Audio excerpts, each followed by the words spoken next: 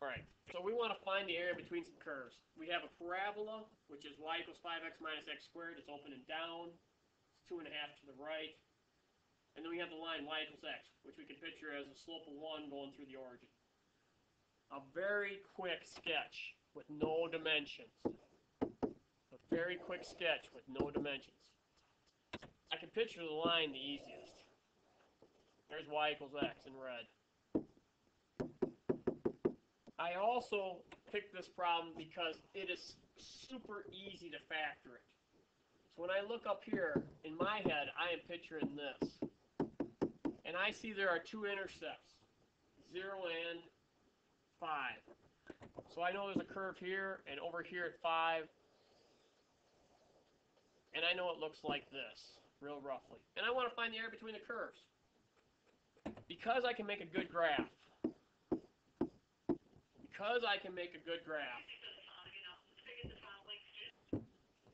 Alright, so obviously I can see one of the points of intersection 0. Guys, I can't see where this point of intersection is on my graph because my graph is crappy. So actually, I'm not going to assume the 0 either. Anytime you have these, I'm going to say y equals y. 5x minus x squared equals x. Guys, if I get everything on one side, I get x squared minus 4x. Alright? If I factor this, everybody, there are 2 points of intersection. 0 and 4. So everybody, 0, 0 is a point of intersection. And if I use 4 with y equals x, 4, 4 is the other point of intersection. I found those awfully quick. This is pre-calculus work, finding points of intersection.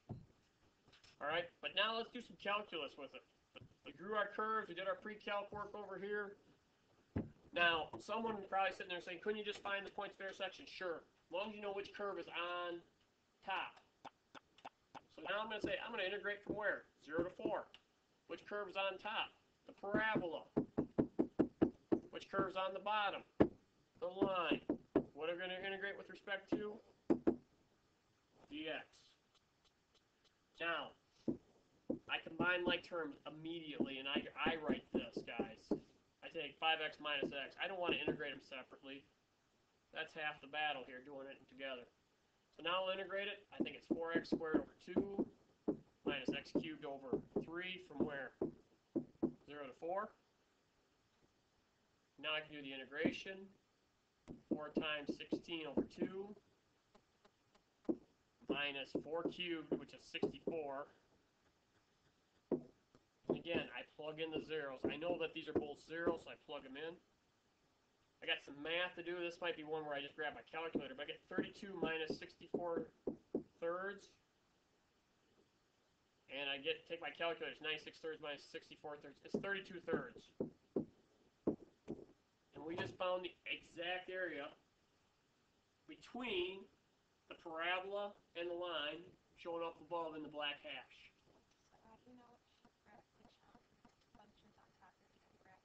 That's a good question. How do you know which function's on top? You don't. Alright? If you're not sure, here's what I want to prove to you. Alright? What happens if I accidentally do it backwards? No, it's not wrong. You just got to realize something. So I do it backwards. I take x minus 5x minus x squared dx. I go from 0 to 4.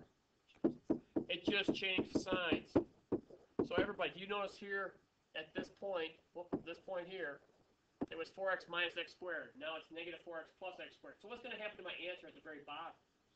It's going to be negative. And guys, oh shoot.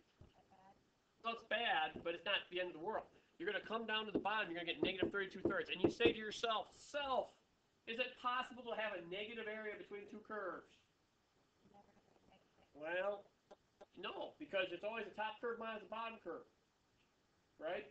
And a negative minus a bigger negative, it's always going to result in a positive net area. Even when the curves are below the axis. So all of a sudden you get this, and you go, oh, I know what I did. I put the bottom curve on top, and I put a little note. You know, y bottom, y top reversed. And I'd spell it out a little better, and then I would just change the sign. You don't have to redo it, because we have the realization. And the most important part of that realization is this. You have to understand how an area between two curves, when I hash the red, even though this is below the axis, why it's going to come out positive. This is going to come out positive because if you take yt minus yb on the integration,